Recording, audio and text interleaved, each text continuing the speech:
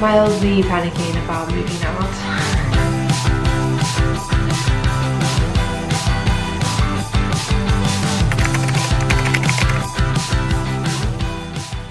Hello friends, welcome back to my channel and welcome to another episode in the moving diaries. I have exactly 1 week until moving date and I still have so much to pack, so much to do. My room is untouched and honestly it feels a little bit overwhelming, but that is why this weekend I'm going to be dedicating myself to getting organized and at least making a start. I feel like it's a little bit hard to pack up my room right now because I still need to use some of the stuff and I still have a week left, but my thought is that I'm going to try and organize everything and kind of put everything into piles, and then I will at least have a bit of a better visual of what I need to pack and what I need to get rid of. I feel like that would just help put my mind at ease and help me to kind of know what I have going. So that's my plan for this weekend, is to sort through my bedroom, sort through my closet, which is definitely the most daunting task. And I have to be really picky about what I'm bringing with me because my space is so small, because I'm in a little studio and I don't have a lot of storage space. I have to be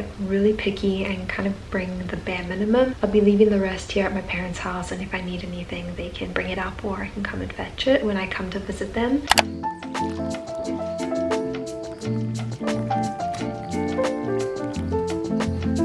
These are the books that I'm going to be bringing with me. These ones are some of my favorites and also covers that I really like. I kind of have this idea for an aesthetic little bookcase decor moment that I want to use these books as like the decoration. These are my favorite self-help books that I definitely want to reread, and these are books that I have not read yet that I want to bring with me. As you can see, I'm not taking a lot of books because I know for a fact that I will be buying more, and like I said, I don't have a lot of space, so I'm only taking a few. And these are the books that I'm leaving behind. It makes me so sad that I have to leave behind any of my books. I love my books and I wish I could bring them all with me, but sadly I can't, so I have to pack these books up and put them into the closet.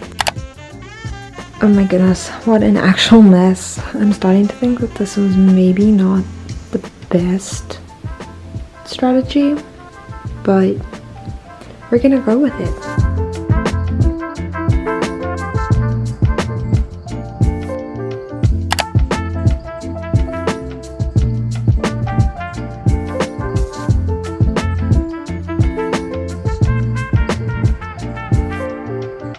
This is what I currently have going.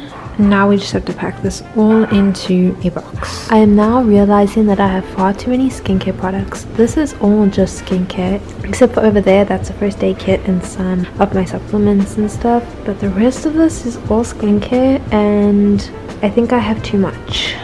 Good morning everyone. I woke up not that long ago and so I'm still pretty sleepy and I look like a mess. But I feel like that's going to be a pretty common theme for this video. I thought I would sit down and chat a little bit because for the first time in a very long time I am alone in the house. My house is normally very noisy and it's very rare when I have a moment that I can just sit and chat because there's always just so much noise going on in the background. So it is Saturday morning, which means that in less than a week I am moving. This time next week I will be fully moved into my apartment in Colorado, and honestly I have been experiencing all sorts of emotions these past few days. I feel a mix of worry and nervousness but also excitement, and I feel ready but also not ready, and just a lot of conflicting emotions. And right now, if I'm being totally honest, I'm feeling really sad about leaving. I'm gonna miss my family so much. I'm really blessed to be really close with them. We have a really good relationship and honestly, I just love living with them. The idea of leaving them is just really sad to me and I'm kind of struggling with that a little bit at the moment. This morning, it kind of hit me that this is my last weekend with them and it makes me really sad. I mean, it's not like I'm never going to see them again, obviously, but it's just my last weekend living with them for a really long time, if not forever. And so that kind of hit me this morning and I kind of had a moment, and I'm having another moment apparently, but But I'm really excited about this next chapter, and it's gonna be good. I know that this is God's plan for me. I think this move is gonna be really good for me, and I'm feeling really positive. This is what we are currently working with. This is everything that I've boxed so far. So we have kitchen stuff here, some bathroom stuff, and then things that I've bought for my new apartment. I still have a lot to box. I still have to pack up my whole room, my closet, and the rest of my bathroom. And then I somehow have to fit this all into my car because my mom and I are driving up in my car, and we're going to drive all my stuff up, and then she'll just fly back. And I somehow have to fit all of this in there.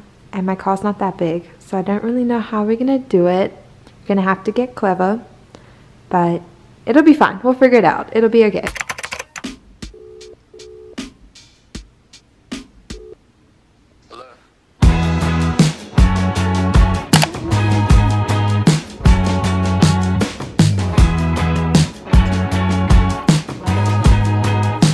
It's my last Sunday at home. It's also my last Sunday going to this church, and I'm feeling a little bit sad about it because I love this church. I've been going for almost a year and I just really like it. And I love my Sunday morning rituals of waking up, going to church with my family. This era is coming to an end, but I'll find a new routine in Colorado and it'll be good. I've been so happy ever.